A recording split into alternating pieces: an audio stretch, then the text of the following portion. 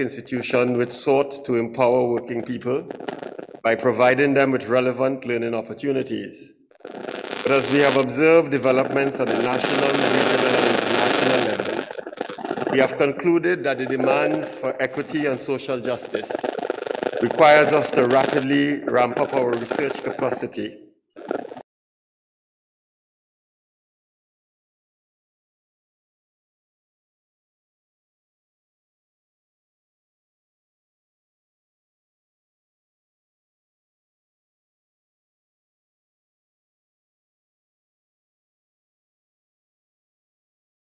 prepare to champion the college's work in this direction.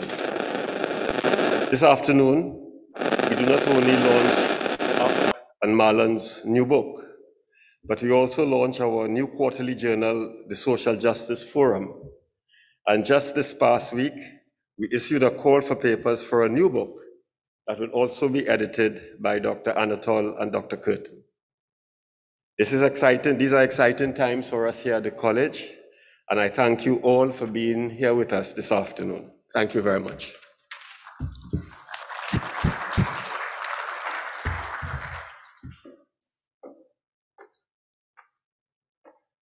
Thank you so much, Dr. Henry, and for sharing with us the exciting events that will be taking place to come as well. Thank you.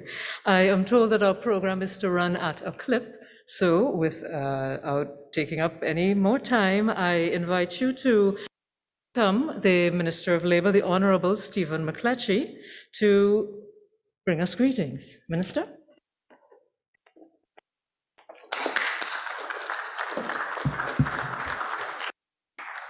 Thank you, Madam. Dr. Henry, our authors, Dr. Edgehill, representatives from Panama, Cuba, and Colombia, I welcome you all today on this book launch. Let me start off by saying how happy I am to be here. I have had a number of discussions with regards to the Cipriani College of Labour and its academic endeavor, and the fact that we need to move and position the college not only nationally, but regionally and indeed internationally. To do so, we have a couple imperatives that we must, and one of those is academic excellence.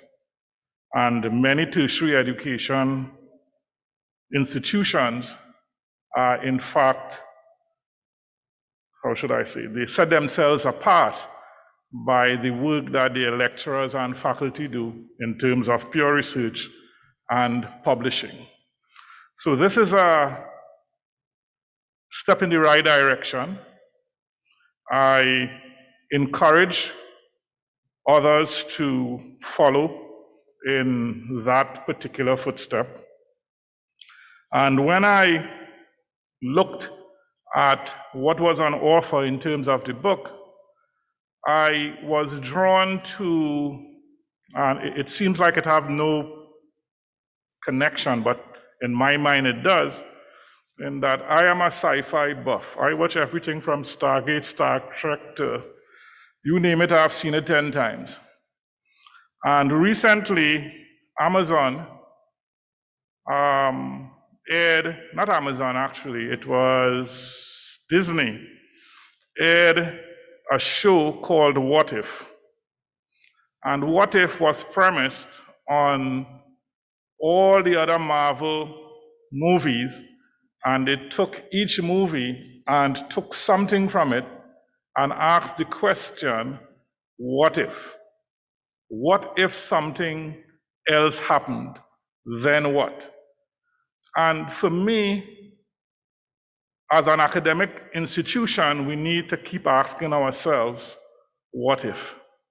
And if we ask ourselves continuously, what if, then it might lead to then something. And so the what if for me is what's next? What can we encourage? How can we create the environment, not just for faculty members, but for students to get involved in research and because, in Trinidad and Tobago, we talk a lot, but we have very little data to support what we talk about. And our source of truth, which is the institution that always gives us information a year after and 2 years after. What's that institution? I have a brain freeze here. The Central Statistical Office. And for me, there is lots of room that, and a lot of space that we can enter and start doing some of that research, particularly in labor and so on.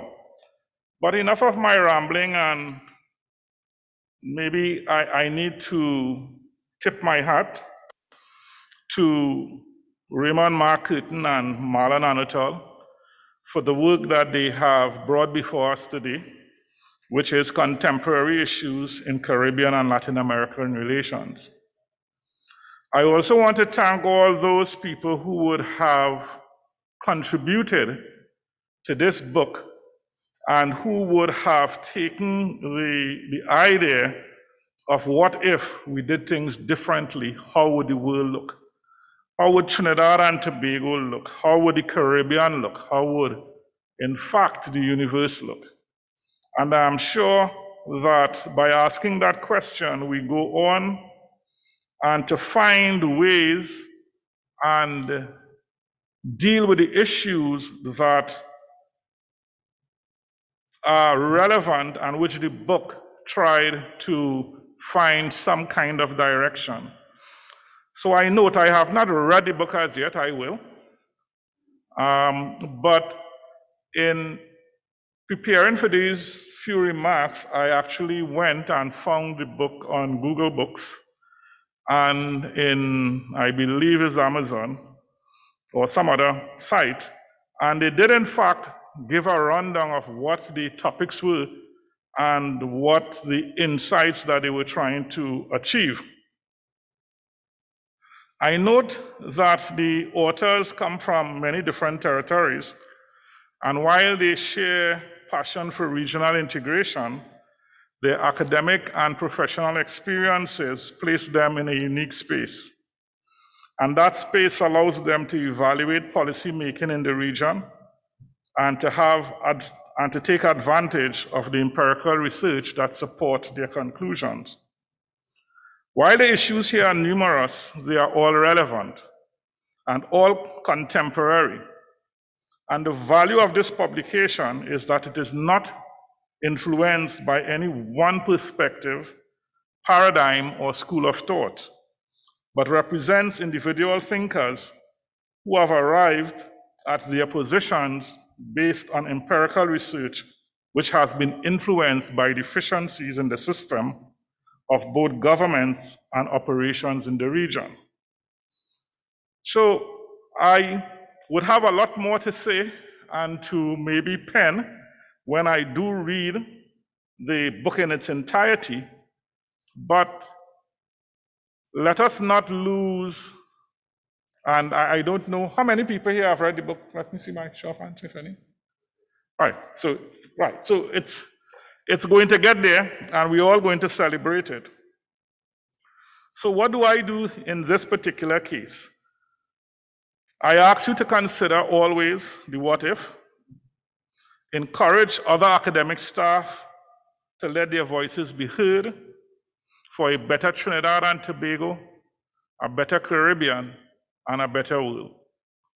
And I thank you, gentlemen, for the work that you have done.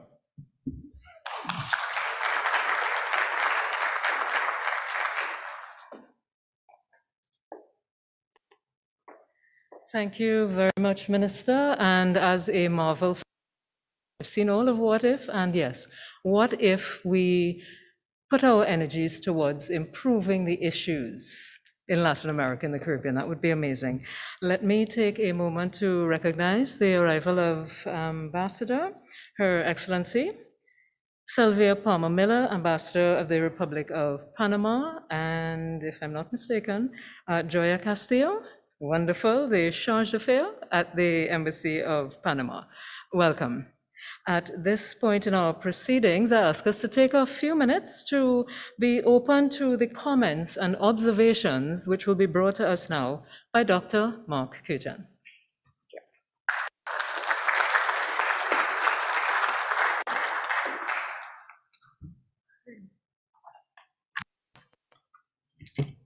Madam Chair,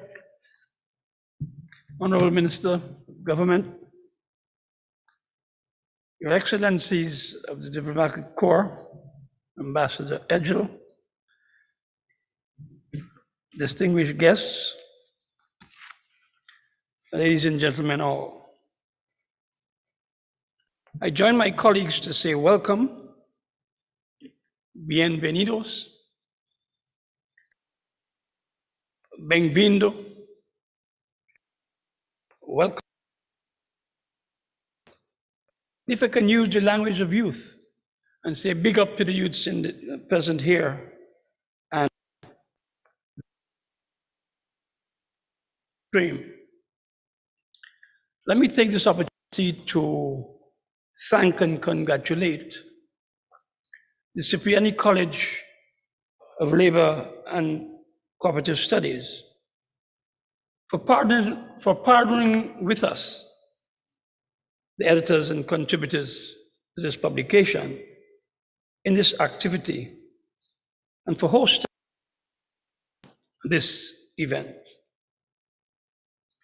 I applaud the vision of the leadership of the college, who have committed to the empowerment of the working people and the enhancement of their capacity and consciousness in relation to domestic, regional, and international issues which impact the life of the working class. I'm profoundly grateful also to my co-editor and for his contribution, and I mention here the work of Dr. Marlon Arnatol, and for the collaborative engagement of the contributors to this publication, the contemporary issues on Caribbean and Latin American relations, which was published by Lexington Books, a part of the Roman and Littlefield Publishing Group. I also want to thank personally Dr. Ruben Martorell, Suriname, Dr. Clement Henry of Guyana, Amanda Altol and Dr. Sasha Joseph Matthews of Trinidad and Tobago, Dr. Kian Skeet of Barbados, and Dr. Jacqueline LaGuardia and Milagros Martinez of Cuba. They all produced results of evidence-based research on issues of significant importance to the region, and these include the impact of the Venezuelan crisis on small states of the region, including the challenges of migration management and the options available to reducing the barriers to asylum in a complex regional environment. The studies also focused on the importance of citizen security in an era of increased transnational organized crime, as well as the increasing engagement with Cuba, especially in the areas of climate change, disaster management, health, and education, after 50 years of sustained engagement between Cuba and CARICOM. The research also focused on the assessment of the recent developments in the oil and gas sector in the Guyana Shield, especially in relation to the movement towards greater collaboration among South American states, especially Guyana, Suriname, in the Guyana Shield, and also the countries Brazil, Colombia, and Venezuela. Additionally, the range of articles, including analyses related to social policy issues, which were initiated in the South American Regional Cooperation Agreement and Arrangement in UNASUR, and the potential applicability to states of the wider region. I also think that of equal significance was the study on the strengthening of CARICOM's trade and economic strategies and the options available to build new bridges of cooperation through expanded membership opportunities in that organization. One could also argue that it is significant to note that in the midst of a pandemic, which has impacted the Caribbean and Latin America, both the young and experienced academics and professionals devoted significant energy to research in an effort to ensure the advancement of data-driven inquiry into issues which impact both the Caribbean and Latin America, and at the same time, provide areas for consideration by policymakers in the quest for improvement of the quality of life of the people of the region. In my respectful view, we in the Caribbean must continue to focus on research and to identify and analyze unambiguously the range of issues that continues to negatively impact the lives of people in the Caribbean small states. We must interrogate those issues without fear of criticism. We must analyze in a reliable and objective manner and advance understanding for the good of our region and the global community. It has become apparent that the changing global and regional socioeconomic and political environment have brought new challenges, including a retreat from the regional integration efforts which characterized the beginning of the 21st century, new threats to public safety, environmental concerns, rising unemployment, especially among youth, challenges of the pandemic and post-pandemic economies, which all demand sustained research, dialogue, and the articulation of options for consideration by our governments and policymakers. It must also be noted that traditionally, there's been significant limitation to Caribbean Latin American collaboration. And these have been sometimes caused by linguistic and cultural differences, limited trade and commercial exchanges, differences in size and resource endowment, different colonial experiences, among other constraints. We have noted, however, that in the 21st century, there's been a shift as convergences of interest have emerged, deriving from similar challenges and prospects from both sets of states. These new integration arrangements have allowed the Caribbean Latin American interaction at several fora. The Association of Caribbean States, an organization which was birthed in the thinking of the West Indian Commission, the Community of Latin American States, UNASUR, the ALBA, the Central American Integration System, among others, which allowed for the promotion of increased understanding, the building of trust, and the provision of new arrangements for mutual benefit. Additionally, we have recognized that the Caribbean community in Latin America must continue to engage collectively in order to enhance regional collaboration and confront issues that pose a common threat.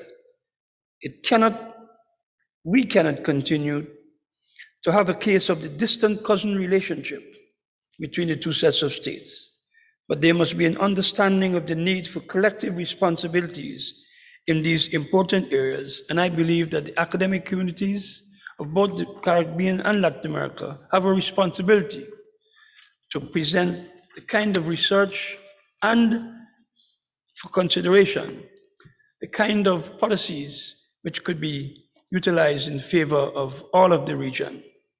And the academic community and the professionals in our midst have, I think, must assume that role. And I would encourage the Cipriani College of Labor and Cooperative Studies to come to the forefront and join us in this activity. Madam Chair, I wish to implore our young academics and professionals to continue to contribute to the development of scholarly literature, and indeed, to reiterate my view, that they must provide policymakers and the wider audience with analysis of their problems and prospects for our region. And it is my sincere hope that this book, which provides a new body of literature, will inspire or influence future research and publication on these issues and others, and those which may arise in the future. I thank you. Muchas gracias. Muito obrigado. Dank u wel. And I trust that the great architect of the universe will continue to guide us during the rest of these proceedings. Thank you very much.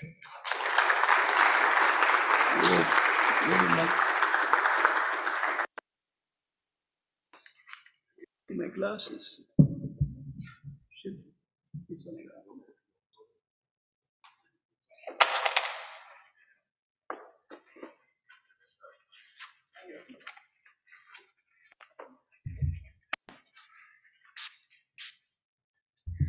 Thank you very much, Dr. Curtin, for sharing with us some of the historic perspective of relations between the two states, what is happening now, and sharing a vision for young academics and professionals to move forward in improving relations between the two states. Thank you so much.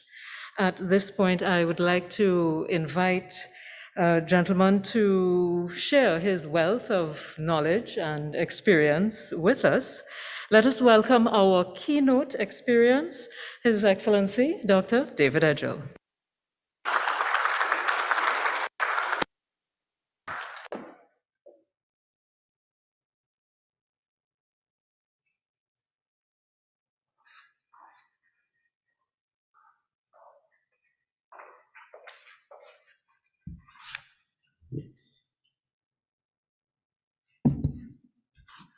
Thank you very much, Madam Chair.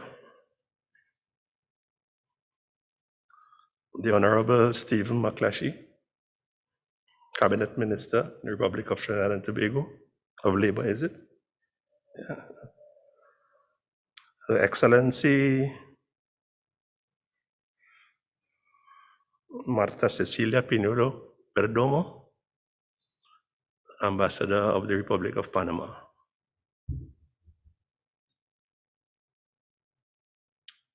Doctors Andrew Vincent Henry, Mark Curtin, Marlon Anatole, Director of the Cipriani College of Labor Studies and co-editors of the publication, the distinguished I.D. Cortes Acosta, Chargé d'Affaires of the Embassy of the Republic of Colombia in Trinidad and Tobago, other representatives of diplomatic missions resident in Port of Spain, specially invited guests, ladies and gentlemen, friends, brothers and sisters all, or should I say sisters and brothers all. I feel challenged to follow Dr. Curtin's overview, which came across as quite hopeful. Like him, I hold hope for the future of the relationship between Latin America and the Caribbean. However, I only hope that after my presentation, it doesn't put a damper on the spirit of hope that he is inspired with his intervention.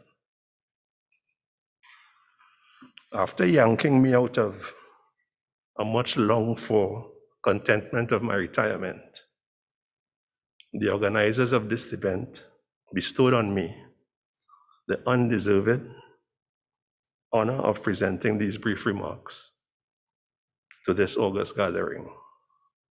The launch of the publication, Contemporary Issues in Caribbean and Latin America Relations. If I am to be brutally honest, and I usually am, my friend Dr. Henry will tell you, and all things considered, given our current reality, I must admit to you that the jury is still out on whether I should thank them for the invitation or bemoan their approach to me. The foregoing apart though, I preface my intervention by affirming that the remarks which I'm about to present will likely reflect the bias of a career diplomat, a career practitioner who spent almost all of his professional life, some 3.5 decades, as a diplomat in the service of the Republic of Trinidad and Tobago. As a result, the views expressed may more closely resemble the ramblings of a cynic rather than reflect the rigor usually associated with academic research. In short, it is not my intention, indeed not my place, nor am I qualified to engage in an analysis of the merits of the various essays contained in the publication. Instead, I limit myself to airing some broader, maybe arguably controversial perspectives gleaned from having witnessed firsthand a not insignificant range of deliberations relevant to the subject area. All of the above notwithstanding, and having perused the content of the publication, the subject of today's launch, there can be no doubt that the issues covered therein are as timely as they are relevant.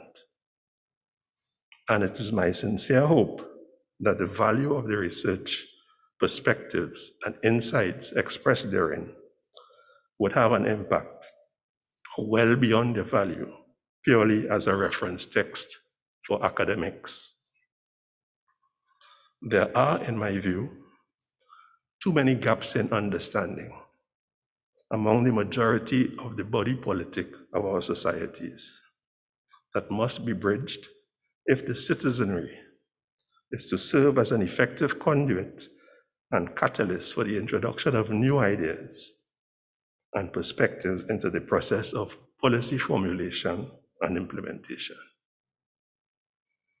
I feel strongly that the real value add of a publication such as this should be assessed additionally against the extent to which its content is able to sensitize and nurture consciousness and understanding among the majority, so as not to render the subject matter the domain of a selected minority bordering on the esoteric. Yes, I'm aware that in our evolving societies, the structures do not exist, and where they do, they are too few to undertake the challenge as I have laid it out, a challenge which likely lies beyond the remit of the academic and research community. Yet I hold firmly that unless we are able to establish the intellectual linkages, think tanks, public colloquia, the fourth estate, high school curricula, etc., to foster the flow of new, objective, and non-partisan ideas and perspectives into the process of public education and governance, the value of the scholastic offerings, such as those contained in this publication, may be deemed the mere fulfillment of individual academic ambition and endeavor. In essence, I posit that the determination of the national interest of any of our countries on any given issue should not be the exclusive remit of the victors in a political contest. The literature covering the evolution of Caribbean-Latin America relations is extensive.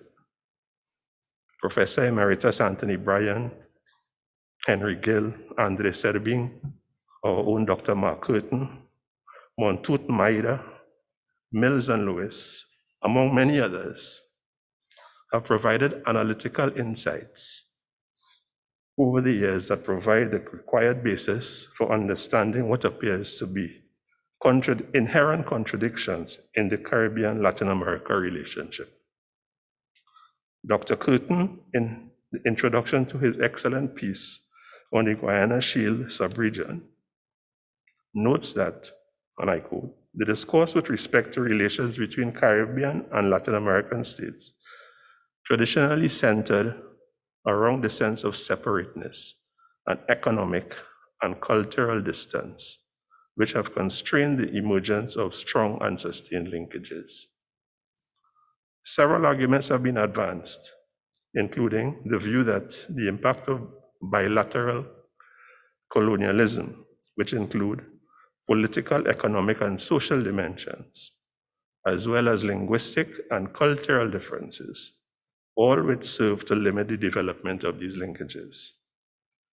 Continuing, he references Mills and Lewis, who note that, and I quote, the lengthy periods of the political and economic relationship with Europe, the extreme dependence of the small countries of the Caribbean on those relations for their viability, and the cultural and educational impact of the relationship have not traditionally disposed the peoples of these countries to think of themselves as being part of the American continental zone. Gill agrees, noting that the Caribbean and Latin America appear to constitute two separate worlds, which took no notice of each other in spite of their proximity.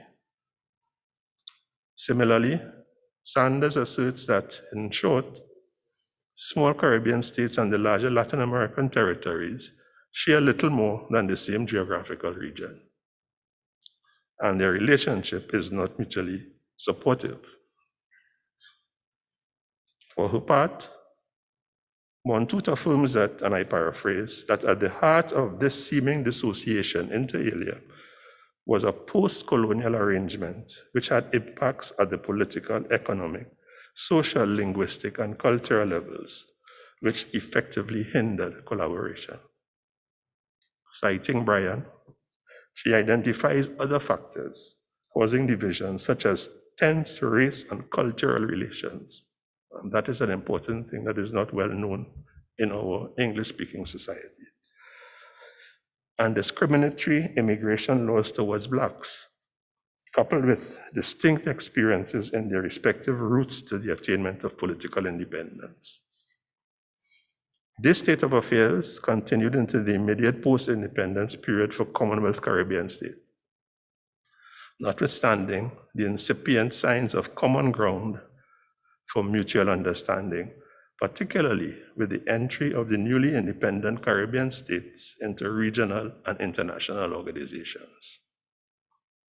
For his part, Myra asserts that the Caribbean began to see Latin America as a possible alternative after 1963. This is over 5 decades ago, when it became difficult for citizens of the English-speaking Caribbean to enter the UK, as well as a source of economic assistance, as preferences decreased from the UK. The initial attempt by the English-speaking Caribbean to interact with Latin America was not welcomed. Some of this played off in the OAS, as the Latins resisted Caribbean states' membership and participation in the OAS. Myra notes additionally that this new space also highlighted the differences between them in terms of economic and social structures, cultural and language differences, as well as differences in population and physical size. In my own experience, many colleague Latin American diplomats were at pains to fully grasp the nuances and interplay of independence, monarchy, and republicanism of the Caribbean states, all within the construct of a British Commonwealth. Myra further notes that these differences in history and political structure led to tensions and competition, not to mention the coming into prominence of 2 major border disputes involving Caribbean and Latin American states. It is not unlikely that these factors reinforce the propensity of the newly independent Caribbean states to hold on to their linkages with Europe through the preferential arrangements of Lomé and its successor agreements, as well as the concessionary agreements negotiated with the USA subsequently, to the detriment of a more meaningful and sustainable relationship with their Latin American neighbors. The emerging major forums for the potential engagement of the Caribbean and Latin America were, of course, the United Nations through the Latin America and Caribbean Group, the Economic Commission for Latin America and the Caribbean, the Non-Aligned Movement, the Group of 77 plus China, the Organization of American States, as I have mentioned earlier, and of more recent vintage, the Latin American Economic System, CELA, the Rio Group, the Association of Caribbean States, and the Community of Latin American and Caribbean States, CELAC. This latest, the successor of the Rio Group and the Latin American and Caribbean Summit on Integration and Development, which was created ostensibly to deepen Latin American and Caribbean integration and to reduce the significant influence of the United States on the politics and economics of Latin America. Also coming into being was a plethora of continental sub-regional groupings, which excluded the island states of the Commonwealth Caribbean.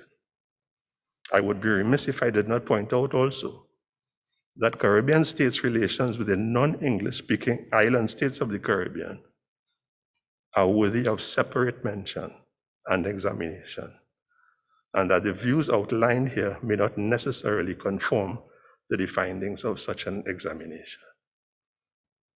From the outside looking in, one may be tempted to view the proliferation of these forums as a positive indication that the two regions were advancing towards the common cause of identifying issues and objectives of mutual interest and devising strategies for the achievement of same. On the inside, one bore witness, however, to the expenditure of scarce resources, human and financial, in servicing these forums without the attendant gains nor value add. Many reasons have been proffered to explain why these theaters of engagement have never lived up to their potential, nor fulfilled the lofty ideals which were articulated when they were first launched. Among them, differences in political orientation, asymmetries of size, race relations, culture, and language, leading to an almost innate mistrust.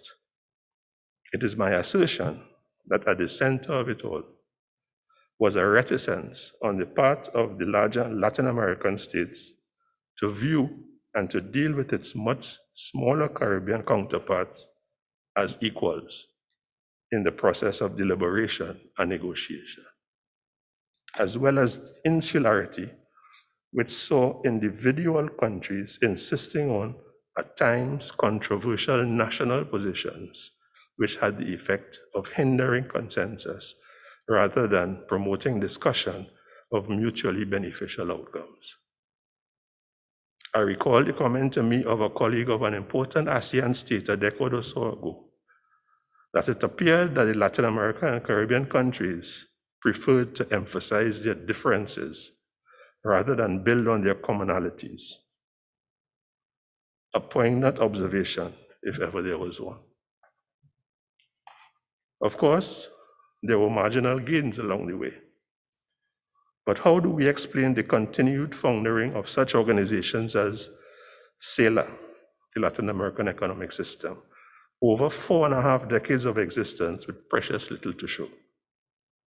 Even participation today at its annual ruling ministerial council sessions is left in major part to resident ambassadors, evincing a lack of the requisite political will to generate effective and relevant outcomes at the leadership level. Or the ACS, the Association of Caribbean States, emerging in the mid-90s out of the recommendations of eminent Caribbean intellectuals with heady objectives in the very relevant areas of trade, transport, and tourism. Its core mandates, yet still struggling to find its way, and a mere decade ago, tottering on the brink of a complete disbanding.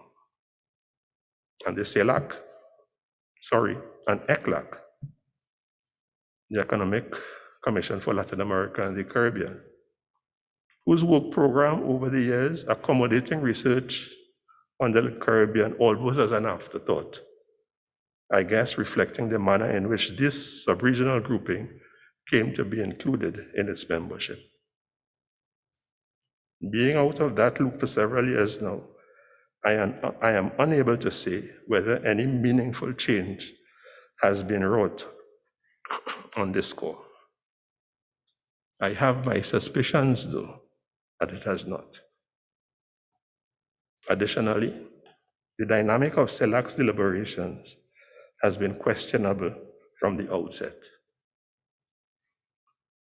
Emerging on the crest of the pink tide movement in Latin America and created to balance political, economic, social, and cultural diversity of Latin America and the Caribbean of some 650 million people, discussions quickly descended into the exploitation of the forum, which purported to represent the interests of hemispheric states, excluding the US and Canada, to garner support for country positions to be aired in wider international fora. Unable to cope with the sheer burden, both human resource and financial, of servicing the organization's thematic forums, Caribbean countries were often swept along with the tide into adopting positions that were not necessarily in accord with their own national positions vis-a-vis third countries. There often appeared to be an agenda beyond the meeting's agenda, with few sustainable gains to show, and with its founding leadership no longer present, and the political orientation of individual countries swaying between progressive and neoconservative. It is small wonder that the very integrity of the organization is under threat, as evidenced by the very recent withdrawal of a major player. In a political context in which we are witnessing a crisscrossing of alliances, reminiscent of the Cold War, the daunting specter of creeping authoritarianism and democratic values under siege, the introduction of non-traditional players into the regional arena as a result of the pursuit of insular national interests by individual countries without reference to the collective interests, all at a time when Caribbean countries face the existential threats posed by environmental, health, and security issues, when the very concept of truth seems up for debate, when our traditional partners and interlocutors of trust, by their very acts, appear to be no longer worthy of that trust. Our countries will be well advised to make such issues, as I have outlined, a more integral part of the national debate. In this regard, efforts need to be redoubled to ensure that the institutionality of Commonwealth Caribbean foreign policy coordination is reinforced. The anomaly of countries classified as high and middle income, yet daily facing the viability and sustainability of their very existence, must be addressed head-on. One of the basic pillars of the integration movement regarding said coordination, for long the source of solidarity and strength in multilateral fora, has been shown to be vulnerable and even susceptible to be traded individually as a commodity to the detriment of the whole. In pursuit of their own survival, individual countries embark upon actions which undermine the very essence of the integration movement. The history of recent decades is replete with examples. It is against this backdrop that I assess the value of works such as the one we launch here today. The cross-border issues, such as the unprecedented migration phenomenon of recent years, as instances of xenophobia in destination countries have raised cause for concern, and have brought into stark focus the fragility of the much vaunted Latin solidarity. Concerted action in the context of our integration and other collective arrangements are under threat as country relations are subjected to considerations of ideology and extra-regional alliances of any given political party in power. And these institutions have now become arenas of conflict rather than collaboration. The emerging picture appears to be one of chaos and not propitious to fostering cooperative endeavor. Much work remains to be done. In closing, I again commend for study the compilation of studies in this present publication as a valuable contribution to the understanding of Caribbean relations with Latin America, but hasten to re-emphasize that its real value add should be the extent to which it factors into engendering consciousness in the public in general as a necessary input into the process of improved governance and policy formulation, prerequisite of an effective democracy. I thank you.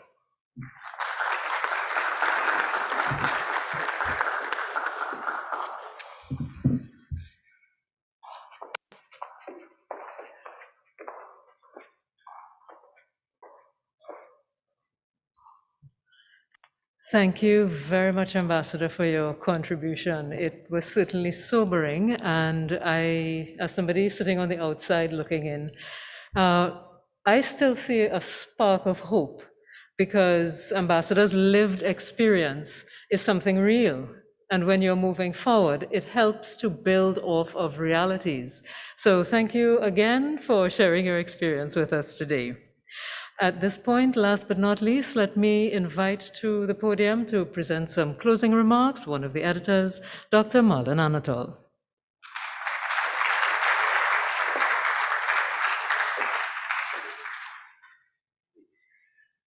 Good afternoon, Director, Honorable Minister, members of the Diplomatic Corps, friends, colleagues, guests, those here and those who follow us on live stream.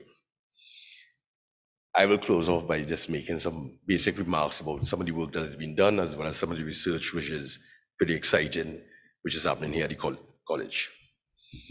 So, I thank again those who spoke before me, who laid the foundation for my closing remarks. At the college, we've been basically blessed. We've been able to do a lot of work in a relatively short period of time under the directorship of the director.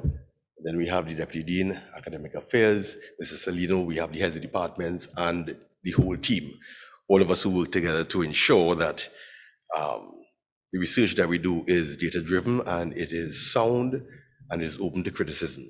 And of course, a lot of it being done through the Elmer Francois Research Institute here.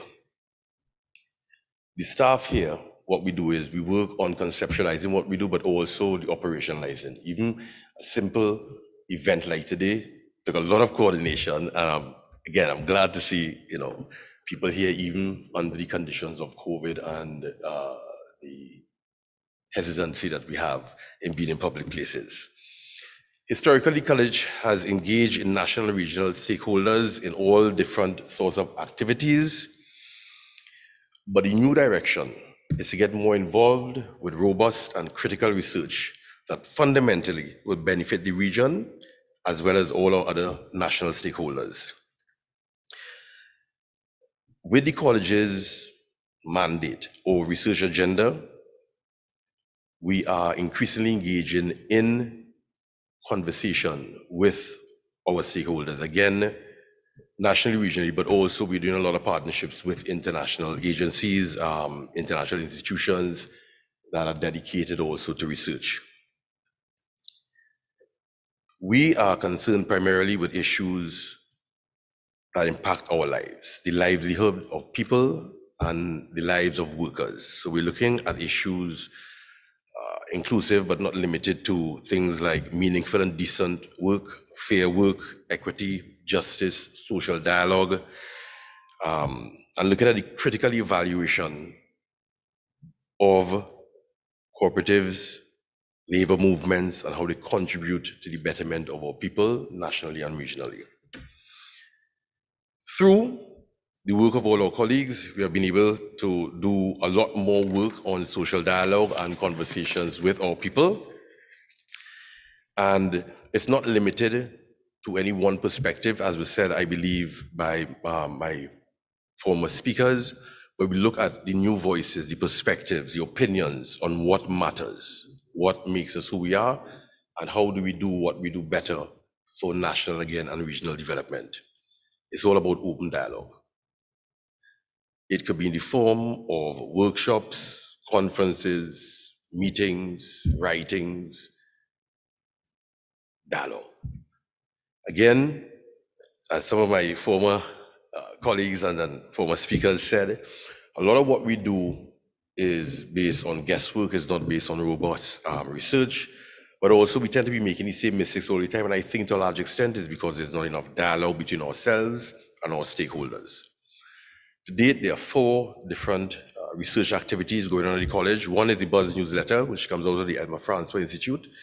There is the Guardian newspaper column that we have weekly, which is called Work Matters, which is appropriate. We again have the launching of the journal today, which is Caribbean Social Justice Forum. And of course, we have the book that we are, again, also launching today. But we also have other things in the pipeline. And in fact, as was mentioned by the director, the call for papers have gone out already. Now, this is just a small taste of what we do here. A lot of what the college has done has been somewhat quiet, really, as far as I'm concerned. But now we are ready to launch and stage what we do and have it open to scrutiny, public scrutiny, which is the only way, again, that we can really truly engage our stakeholders and contribute something meaningful to all our endeavors. We therefore look forward to continuing to serve our communities, our stakeholders, traditional, new, and future, hopefully a lot more future ones, and expanding the levels and areas of collaboration to better serve the region and keep social dialogue and issues of social justice at the fore of all our activities, be it intellectual, teaching and learning, research, community projects, doesn't matter. That's at the core. Coming on towards the end, I need to mention, for those who will either read the book, purchase the book, or have conversations about the book, that you will realize that 6 out of 10 of the contributors are actually female. That's important for us. It was always important at the beginning because, again, with dialogue, we realized that the majority of the population anyway is female, but also females have contributed significantly to many areas of our lives and to enhancing what we do. And therefore, their voices as part of the conversation has to be central. It has to be the core, the focus of what it is that we do. And again, our contributors, our females come from Cuba, who's here with us, Dr. LaGuardia. We have Barbados. We have 2 who have written with me, one in the United Kingdom and one in the United States. And of course, we have Trinidad and Tobago / Venezuela, because she's actually Venezuelan. This is indicative of the openness that we are trying to cultivate and to continue. And in initiating and continuing dialogue, we have to ensure that all groups, all subgroups, vulnerable groups, privileged groups, really doesn't matter, sit down and have conversations on how we move forward. Now,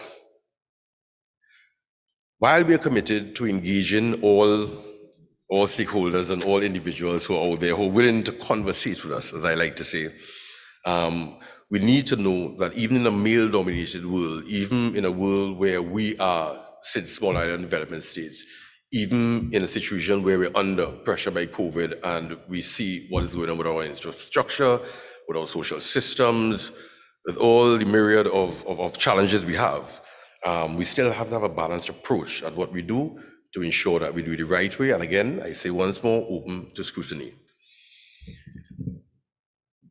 In closing, I think it's important that we stay committed to engaging in meaningful conversations with everyone, whoever those people may be or whoever those groups may be, in all fora, without the fear of being ostracized, silenced, ignored, or otherwise sidelined by parties who are not as open-minded as we are, but unfortunately sometimes have the ability to exert power within the system to disadvantage the moral, justified, comprehensive, analytical, critical, and intellectual thinking that we are trying to engender here. I thank you for your participation in the event and urge you to stay tuned and keep an eye out for all the exciting work that will be coming out of the Cipriani College over the next year and towards the future. Thank you very much.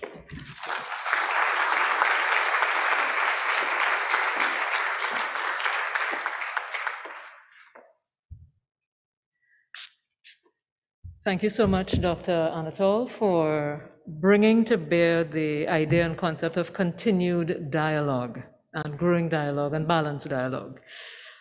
Before we close, we do have 2 presentations to make. So at this time, I would like to invite the Minister of Labor. Minister, would you kindly take center stage for us? We have a presentation for you from Dr. Curtin.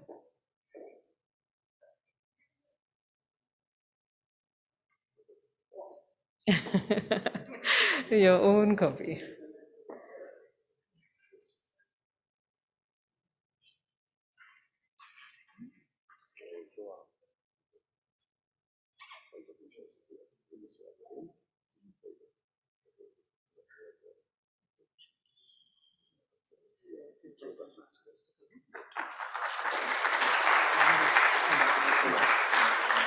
And we would like to invite our retired ambassador, Dr. Edgell, to center stage.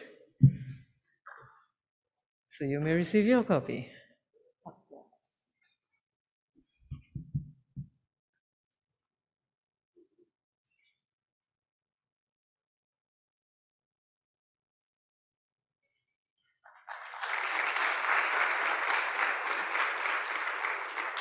Thank you so much. We would also like at this point to invite our ambassador from, actually both of our ambassadors, to join us on stage. First, Her Excellency, Sylvia Palmer Miller. We do have a little presentation for you.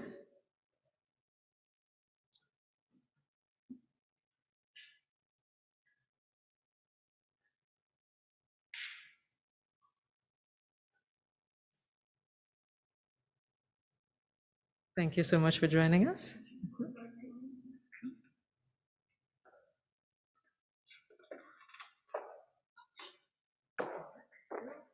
Thank you.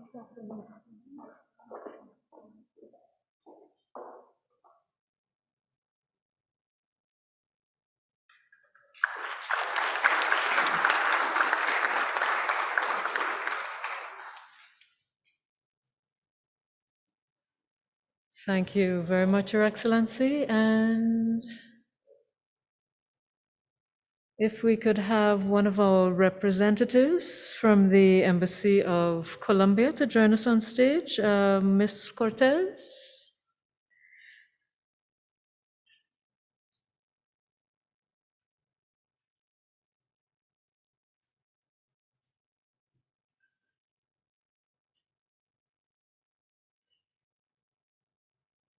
Ms. Cortez is the Chargé d'Affaires at the Embassy of the Republic of Colombia. Thank you.